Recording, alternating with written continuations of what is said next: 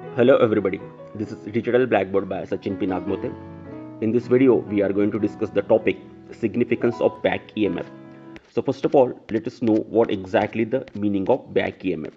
So the working principle of motor is when a current carrying conductor is placed in the electromagnetic flux, it experiences the mechanical force due to which it rotates. So our current carrying conductor, it means our armature is placed in the electromagnetic flux, and that's why it is rotating. The torque is getting developed on it and it is rotating. So when this armature is rotating in the electromagnetic flux, there is generator action taking place in the motor, and due to that there is an induced EMF in the armature, and this induced EMF is called as back EMF. It is called as back EMF because its direction is exactly opposite to the supply voltage. That's why it is called as back EMF or counter EMF. So if we apply KVL in this loop, we can have the equation EB is equal to Vs minus IRA, where Vs is the supply voltage and IRA is the voltage drop in the resistor of armature.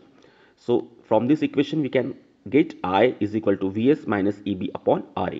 It means I is directly proportional to negative EB, or we can write I is inversely proportional to EB. Next, the EMF equation is given by 5PNZ upon 60A. So from this we can have the equation N proportional to EB by 5. It means the speed of motor is directly proportional to back EMF. And finally, the torque equation of DC motor is given by product of directly proportional to product of flux and armature current. So from these three equations, N proportional to EB by 5, I proportional to 1 by EB, and T proportional to 5 into I, we can discuss the significance of back EMF. So let us compare the working of this motor with the vehicle, driving a vehicle. So as we know that at the beginning our vehicle is at stationary position, at standstill, and hence we apply first gear, because if you want to accelerate this vehicle from its zero speed, we require maximum torque. So in the first gear maximum torque is available. Same thing is happening over here. At starting our motor is at stationary condition, and that's why it requires very high starting torque. So will there be high starting torque available at starting? Let us check. So at starting, the speed of this rotor is not rotating. It means the speed is 0.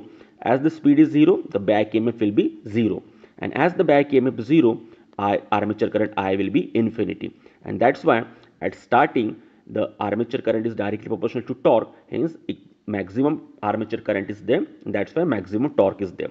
So motor will draw maximum armature current at starting to have maximum torque at starting, and hence our motor will rotate. Okay, now in the next step, as our vehicle is accelerating at a normal condition, what should happen now?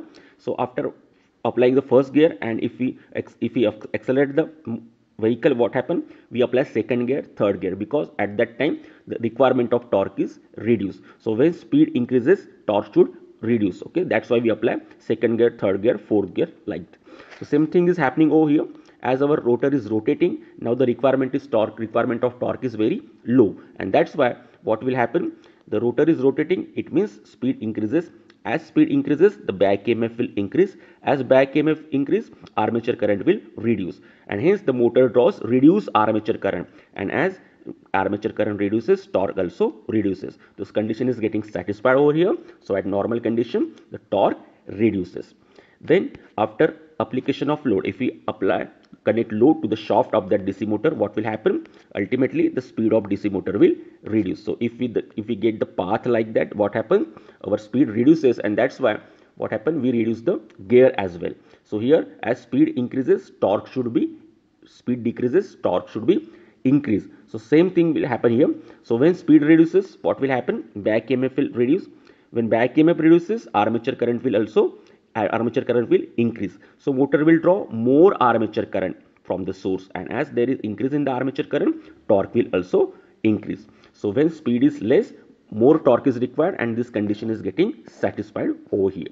So as we see in the application of load, torque requirement is increased, and that's why the motor is drawing more armature current. Okay, now as sudden removal of load, if we remove the load, what will happen?